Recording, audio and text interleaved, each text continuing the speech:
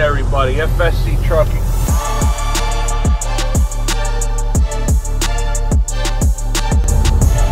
We are on our way. Crap, my pocket. We are on our way down the street over by the airport in Fond du Lac, over to Wausau. We're picking up some kind of chassis, like a truck chassis, going to St. Paul. Snow removal equipment. High idle. And I want to throw the lights on. It's kind of dark still. Not really, but dark enough. Brakes. Hit that like and subscribe. Always forget to ask.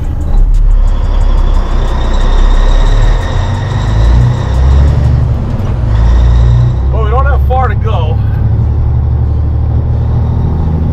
We're basically in Fond du Lac now.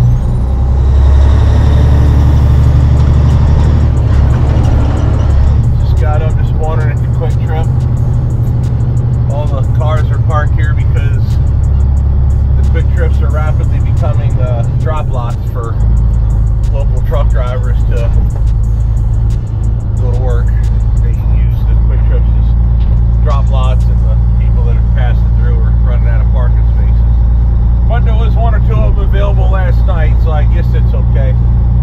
But if there's a car parked in a truck stall and I needed to go to bed last night, I'd have just parked in front of the car. I don't know, what do you do? I lived that life once, you know, when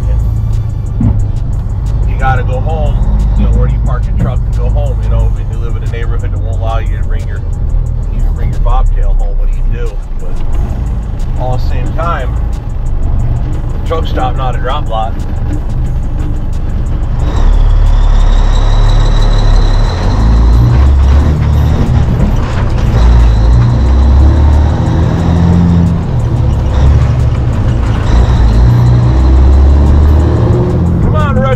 Missed that gear, didn't I? Alrighty, yeah, we just jog up to 23 and head west. Load this unit. Then we go to St. Paul. That's where we're going. We're going to St. Paul, Minnesota. So we're supposed to load today, haul ass, and then unload today.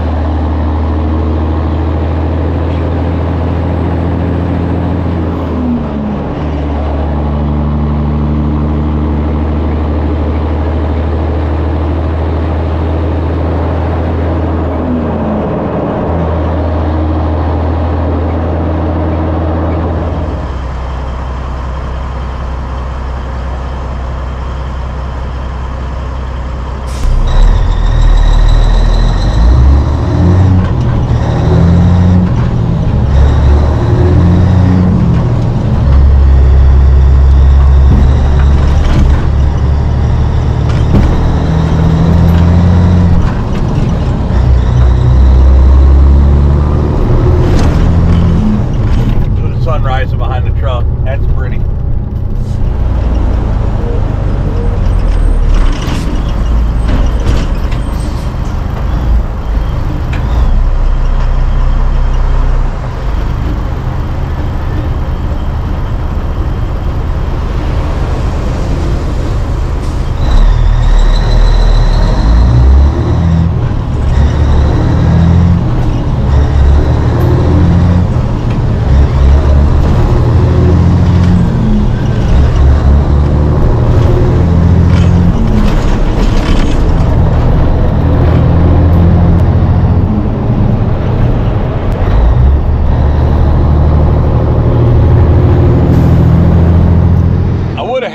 Coming back, except the big major East Coast port strike is on. So Tuesday was its first day. Monday night into Tuesday midnight's when it started.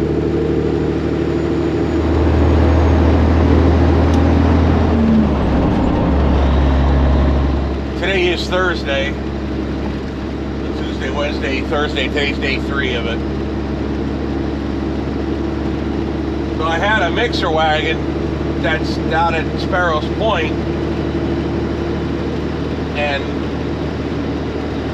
the same longshoremen work there, work at the, you know, Dundalk, Maryland. It was out in Baltimore is what it was. The big ports we go to in Baltimore, like Dundalk, Seagirt. I very rarely ever go to Seagirt. It's more of a container ship place, but Seagirt's one, and then Sparrows Point. Sparrows Point, I thought maybe I'd be okay because it's not part of like the big port complex, but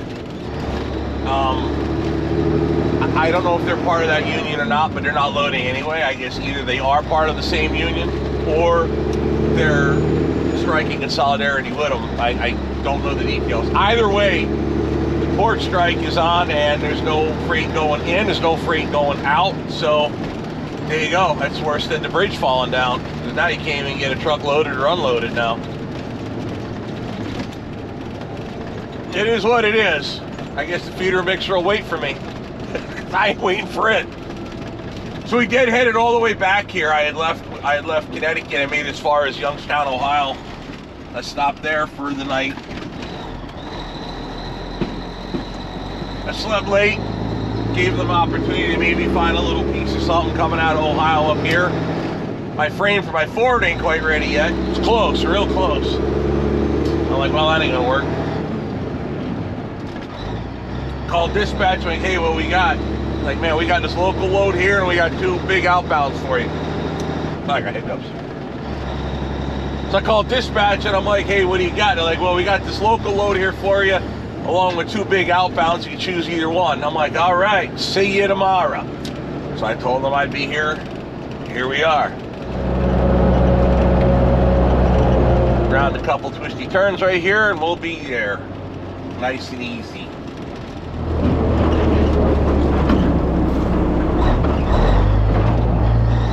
You know, and it's typical in the trucking industry today that we're always like negative on the union guys, and if you look at what the longshoremen were making, I did a little bit of lookup. We were talking on a Steve Summers overnight drive on the radio, you know, the overnight radio show for truckers. We're talking about that, and the longshoremen really weren't making a lot of money. I mean, clearly with a lot of overtime, they could pull in some decent money, but you know, their current contract had just expired. Well, they don't have a current contract, it expired. But the last contract was written out in 2018. So if you were sitting in 2018 and I told you what the future was for the next 6 years, you'd have thought I was insane. Who would have believed that a global sickness would have come over, inflation would be as high as like 9%, you know, fuel would be sometimes $6 a gallon, you know, groceries would be like ridiculously expensive. You would never have believed it. So the money they were making was based on 2018 numbers in a 2024 world. That ain't gonna cut it, I'm sorry. So inflation absolutely ate their lunch, literally. So now they're like, we need more money. I mean, that's just the way it is. We need more money, that's that. Well, the port operations, I'm sure they raised their rates. The steamship companies, I'm sure they raised their rates. The longshoremen, I'm not saying they were making piss, but I'm saying they weren't making what they were making and they want more money. I can't say I blame them, because when my fuel price went up, you think I just ate it? No. It's called fuel surcharge. You're going to pay us for it, because I'm not going to eat it. Someone else is, or at least a major portion of it. So I'm not down on them about it. What I don't like is the fact that it's one union for every East Coast port. So one union can literally cripple a nation. Granted, I also believe in American things being built by Americans, like the place we're at right now. So I'm all for costs being raised for companies that build stuff overseas to bring them here to the United States.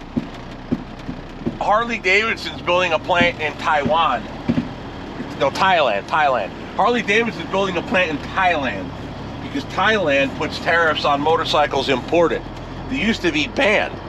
So Harley wants to do business in Thailand, so they got to build a factory in Thailand in order to have a market in Thailand. Oh, don't that sound familiar? Meanwhile, your motorcycle is going to be made in Thailand because we'll import it here for nothing? What happens to the American workers? I guess we get shafted. Imagine that. Well, that ain't good. So anything that increases the cost for goods being brought from overseas, I'm cool with. See, whether it's tariffs paying the port workers, either one, don't matter to me. I'd rather these guys that work here have jobs than import this stuff from overseas. That's just the way I look at it. The other thing they don't like is automation. And they're worried about automation taking their jobs too. Well, I could get that. Look at the truck I drive. Because of all the nannies and all the electronics and the problems. Let's look at the trucks. The automation that's in the trucks. And they're trying to put self-driving trucks out there and all that nonsense. Man, that just isn't any good. So while it affects me and affects us all, and it will affect us all if it doesn't end reasonably soon, I am concerned at the fact that United States national security, its ability to get goods and services can be completely crippled by one strike. That's probably not smart thinking by somebody. However, from the other side of it, I am an American with an American job, and I'd like to keep it. I get where they're coming from, I really do. So I'm not against this. There's some of me that is, but a lot of me that's not. So I understand both sides of that. So my attitude is kind of like just I'm pretty neutral and cool with it because I get it from both angles. I truly do. From what I seen on the news, granted, I don't believe everything I see because even on a right-leaning news media, they were talking. They had a tech guy, you know, those computer whiz guys talking. He was saying, yeah, over in Europe, the European automated ports, they have more workers now than they did before they went automated. Now, that makes no sense. That's just straight propaganda and lies and bullshit. Because look at you go to McDonald's, there's a kiosk now rather than a person. They got rid of the cashier. The cashier is replaced by the automatic kiosk. Now, I won't do the kiosks. I don't work there. You do. So I'm not going to, I don't do self-service checkout lines. I don't do the kiosk. I don't work there, okay? I'm not giving them my labor and paying ridiculously high prices for freaking burgers that are probably made out of horse meat.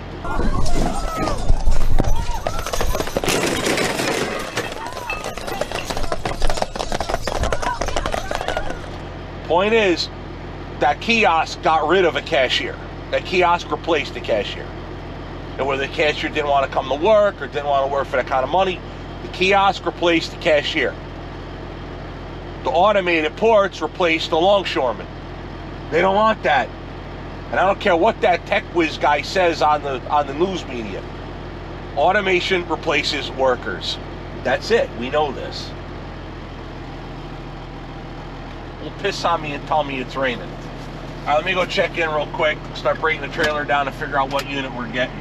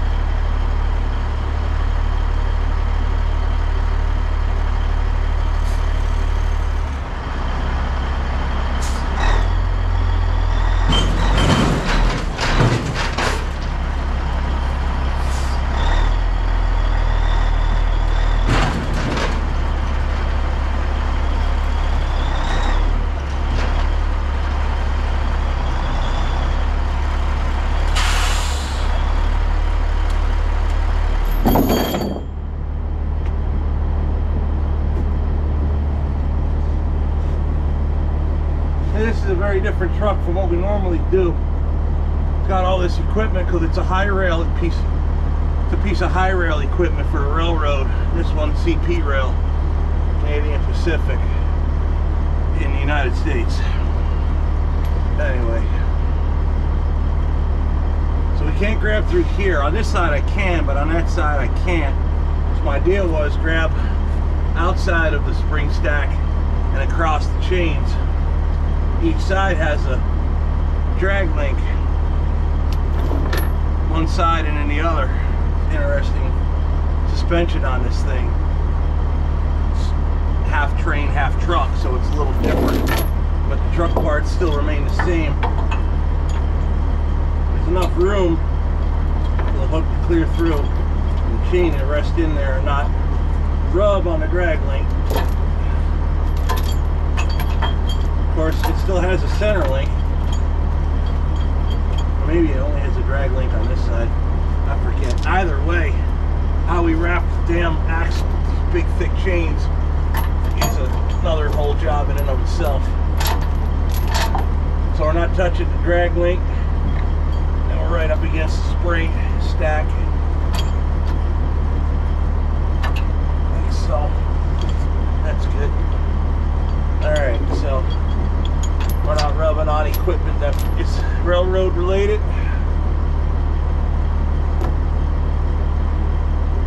So we're good to go there.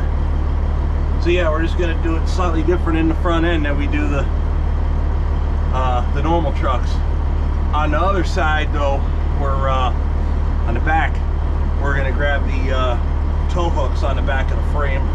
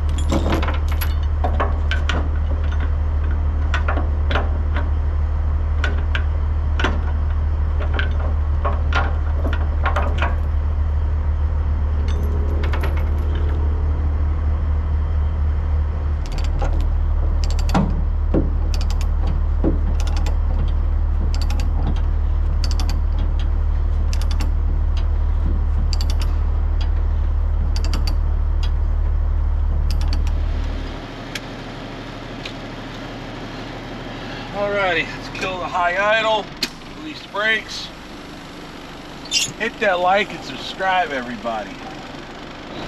Let's go trucking railroading this.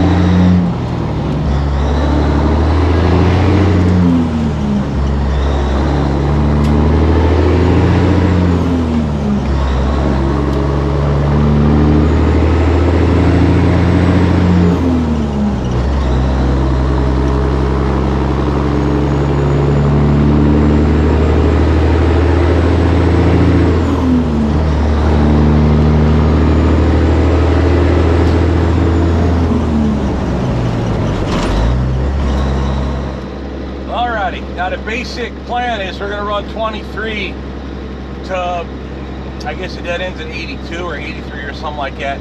We're going to wind up in Boston, Wisconsin off 90 and 90, 39 and, what is it, 90, 94. I think 39 already branches off by then. But anyway, we're going to go through there, up in Atoma, and then get on up the line from there. Planning on getting fuel at the Quick Trip in Boston.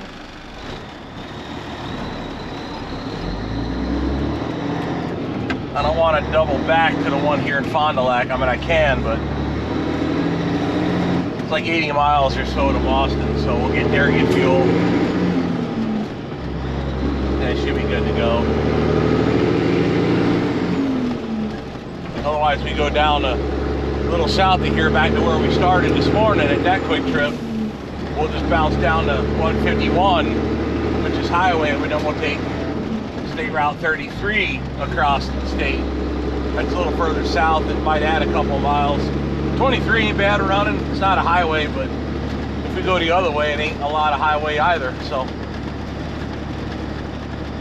6 of one, half a dozen another.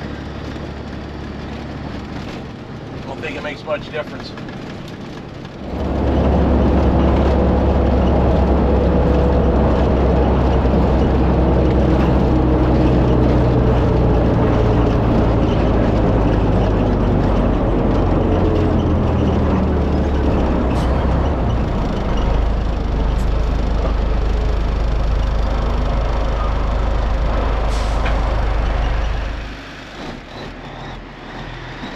Cars get me mad at me. Get down about it.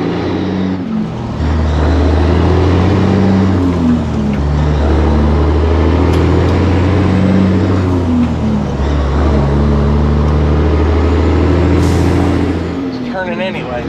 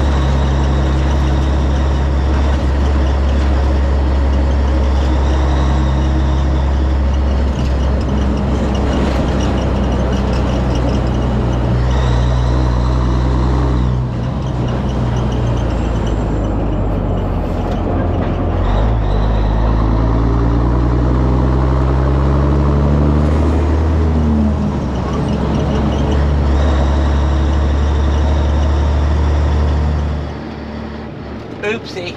I didn't make the mistake though. I came close. I don't usually go this way. Talked to dispatch earlier. We're going to go, instead of Provo, Utah, we're going to Buffalo, New York. So we load that tomorrow. That'll be a nice little one. Deliver Tuesday. The Provo and New York, they both deliver on Tuesday, so I'd be stuck with them anyway, which is fine because that way Buffalo I could leave out Monday and be there Tuesday. It's only 700 miles, So I could leave Monday morning and have no trouble getting there.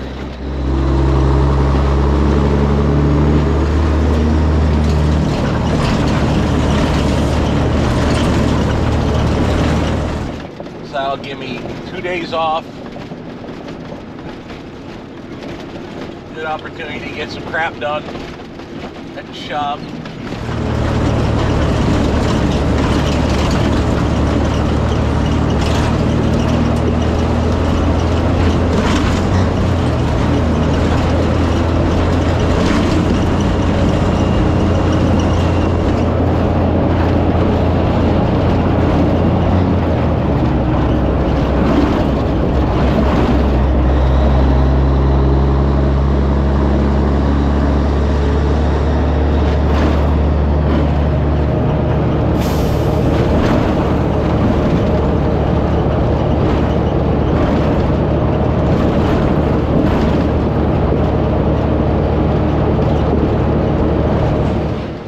Times like this, I wish I had Elaine running with a driver, you know, because that way I could figure out amongst me and my driver who's going to Provo and who's going to New York.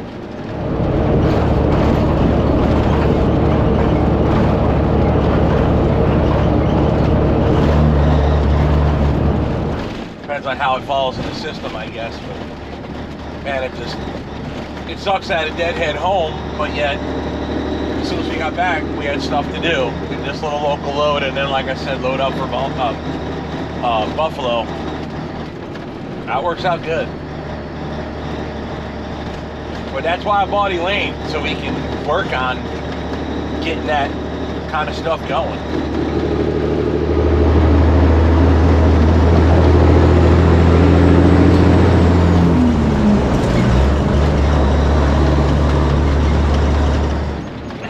Roads with these damn ripples. The trailer starts undulating, it starts bouncing the truck, and then my foot bounces on the throttle. So you're either full throttle or no throttle, or if you're trying to tickle the throttle, it just starts wop wop wop wop wop wop. It just gets old.